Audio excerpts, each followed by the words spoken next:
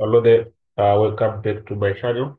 In this video, I want to look at a question paper of Cost and Management Accounting and 5 of November 2024. And we see that this question paper was written on 4 December 2024. So we are going to look at valuation of inventory. In particular, we are going to look at using the Fifo method, which is the first in, first out method. So remember, on the Fifo method, we say the first goods to be received are going to be the first goods to be issued. That's the concept of a first in, a first out. So the question that we have is question 6 on that question paper of November 2024. And it reads, Kent Limited said the following transactions are during June 2023 regarding the inventory item. This is for June 2023. So June, the value of the closing inventory is at 30 June 2023. It is 80 marks. So going to our other section, you'll see that this is 6 columns, and we put each obviously at the beginning of our soft card, we are going to have the opening balance, which we are going to get in the information given. So opening balance is what the first count 550 units at 8 rand each. So basically, this is what we have at the beginning. So here we see entrance columns whereby we are seeing of which each is 8 rand, which is 8,00. So if you say 500 people, we have 4,000 400. Then eight purchase, we've got a purchased 100 units at 7 rand each. So this is going to come in the columns for our at 7 rand each on 8. So we're saying on 8. And for units, we say 100. And it's 7 rand, 7 comma that. So basically, this is what we have in terms of receipts. And then we go now to the balance columns, whereby balance we are saying on top of the opening balance, we have received some balances which is an additional. So it means on the balance we are looking with 8, top of that at 7. So that's what transpired was 8. If you go to the next steps, so for each and every date, you have to show the balance of what you are having in stock or what you have in stock in the balance section. So we are saying on the 8th, we have 550 that we had in the beginning, plus on the 10th, transfer 320 units to the factor. So this is going to the issued columns. So this is on the 10th, 320 units. And remember, we are basing on the first in, first out. So we're saying the ones that are going out are the ones that we received first. So what we received first is what we had in the beginning.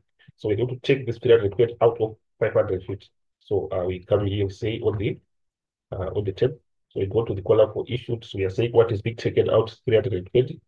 And you see that 320 is out of 550, which is 8 per unit, 8 to get the total, which is going to be 2,560. So basically, that's what we have on that part. And then we go to the balance now. So the balance, we are saying we took 320 out of 550. So we are left with 550 minus 320. So we get 230. So we have 80. Then on the total, we're not saying 230. That's 8, and we get 1,840. Then we also have the hundreds, that mentioned them again. Hundreds, each one 7, get a total of 700. So that's what we got 8. Then on the 10, that's what we are having on the 10th. So moving on now, we go to the next date, which is going to be on the 18th. There's an additional receipts, which we are saying bought 610 units at 11 rand each. So it's going in the column of receipts since we are receiving. As we are purchasing, that's the units that we are receiving. So it's on the 18th. So we come here, we now say 18, and we received 610. It's 11 rand each. So we are saying 11. And then we say 610 times 11 get 6,710. So this is what we have. So to the we go to the columns for balance now. So on the balance, we still have the 230 that we had previously. So we have 230 at 8, and then with a total of 1,840. And we still have this 100. So we're saying 100 with 7, with a total of 700. And an additional of 610 that we've just received.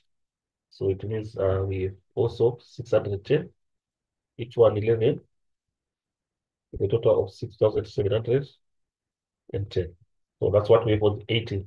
Then we go to the next one with 19, retained 180 units to the supply because of defects in brackets received on 18 June 2023. So what is being retained is what June 2023 is here. So we're going to take this 180 out of 610. So we are going to the column for receipts where we have this 610. Because when we have returns, we go to the column where we received those units. So on 18 to 2023, the 610, we are having them in this column. So that's where we are going to adjust as a negative term because they are returns. So we are saying the date is for the 19. So we are saying 19 in this row. So 19 here. And we are saying what is being returned is 180 units. So we show 180. It will show in brackets to show that we are subtracting, show that they are returns, and then we are taking from 620, the price is 11, so we put again 11 in. It will say 180 times 11, you get a total of 1,980, which we show again is a negative in brackets. So that's what we have. So all the columns now, we are saying the 230, this one that we had previously is not affected because what has been taken is from 610, which is here. So 230 not affected, so we're going to put it again here, 230, 8 rand, we'll get a total of 1,840. And then we put our 100, it's not affected again, so we have 100, 7, to get a total of 700. Then the 610 is the one that we have 180 taken, so we're going to say 610 minus 180. And we get a balance of 430. So we have 430. The per unit will not change, which is 11. Let me say 430 times 11, you get 4,730. So for the 23rd, issued 500 units to the factor. So we have 500 units that has been issued that are going out. Remember, first in, first out. We are now saying on the 23rd, out of 500, we can just recheck 23 500 units issued. So we are saying out of 500, we are taking 2/3. Remember, first in, first out. So 2/3 were the first to be received. So we're taking 2/3. So we are having 2/3 on the column for issue, which we are saying 2/3 here. Uh, and it's at 2/3 and 8, and get 1,840. But when we take 2/3, we got 500, and we now have 2/3, which means we are left with 500 minus 2/3. And we see what we are left with.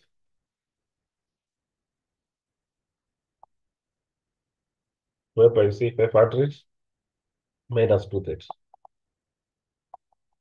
So we are left with 270. 270, of which from out of 270 that are left, we take 100 from these ones. 100, it's 7, giving us 700. So still, if you take 100, it means that we're going to say minus 100 again. We are left with 170. So we are now left with 170. So this 170 will take all of them from 430 now. They have to be taken from 430. So we say 170. 170 and 430 is 11. So 11 here. The 170 times 11, you get 1,870. 1,870. So basically, that's what we have on that part. But we still have the columns for balance. So the column for balance, we are saying the 170, we are taking it from our 430. And now, if we say 430 minus 170, you get a balance of 260. So here it means we are left with 260 out of 430. When you take 170 from 430, you are left with 260. And the price still remains 11. And we say 260 times 11, and we get 2,860. So that's what we have on that part. We try to move on to the next one. After 23, we have 28. purchased 980 units at 14 rand each. So these are additional we are receiving. So we go to the receipts columns on the 28th. Now we have 28, let's say. We received 980 at 14 rand each. So we say 980, 14 rand, so this 40,00. We multiply 980 times 40, it gives 13,720. So on the balance, we now have our 260 are still there, 260 at 11 rand, giving a total of 2,860, plus what we have just received, which is 9,800, sorry, 980 at 14 rand, with a total of 18,720. 18,720. So that's what we have on that one. Then go to the last part where we have returned 100 units from the factory. Remember, when we are returning, when we are on the 19th, we return to the supplier and we adjusted that in the column for receipts. So when we are returning, when we have got returns from the factory, we adjust in the column for issues. You can just take note of that. So what are being returned from factory? 100 units. And we take from the first that we received. So we say 100 units, WA. We go to the we say date one. Remember our columns. These are the columns for issue. This was that's where we're going to record when we have returned from factory. And we are saying uh, we've got returns of 100. So we're going to put 100 here and we put it as a negative. Remember, when we have returns, we are supposed to show as negative. So we're saying this 100, we are taking it from 260. There are returns of 260. So the price is 11. So we're going to say 11. 100 times 11, you get 1,100. And then on the balance, we have taken 100 from, we have returns that are coming from the factory. So remember, just check the terminology is the returns from the factory. So they're coming from the factory, going back to the receipts. So it means we are going to they're going to increase the balance that we have for the balance that we have here is 260. So we are going to say plus 100, which gives us a 360.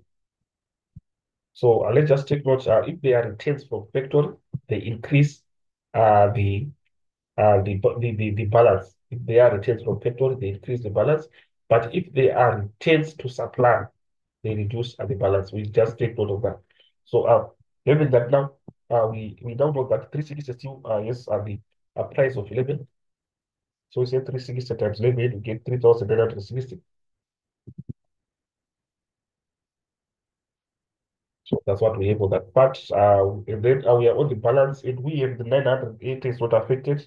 It's 980, so we include it again here. It's 14 rand, and then still we have 13,720. So having done that, now we now need the total, the value of closing stock, which is going to be in the last row there. So here we can just show that we are now showing the value of closing stock. Remember, this is the valuation of inventory. So obviously we are going to have value of closing stock. So the description that we have there, we can just say the value of closing stock. This is the value of. So the value of closing stock, we are supposed to add the final balance on the last date. So the last date is date one. And on date one, we've got 3,960, and we've got 30,720. So just add the two, and then we get the value of the closing stock.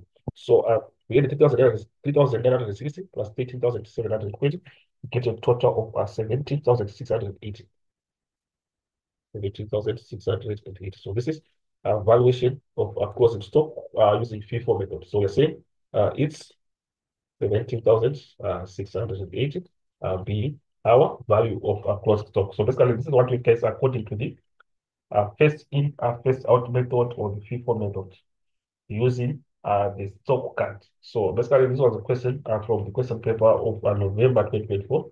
Hopefully, the video was helpful. Let's not forget to subscribe and share. Let's stay tuned for more videos to come.